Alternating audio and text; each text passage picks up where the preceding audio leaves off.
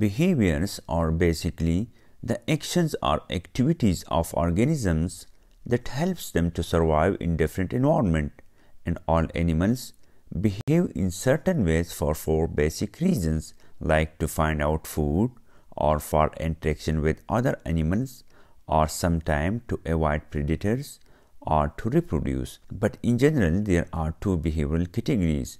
The first is innate or instinctive behaviors.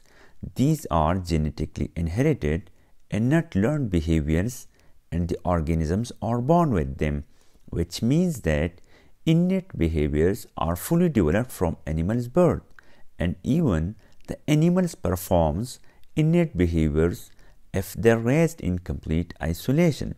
For example, the ability to swim is an innate behavior of fish, and suckling in order to get milk is an innate behavior of mammals. But there are other types of behaviors that organisms basically do not perform immediately after birth and learn such behaviors from observation or experience. For example, young lions learn hunting by watching their mothers, like how their mother capture and kill other animals.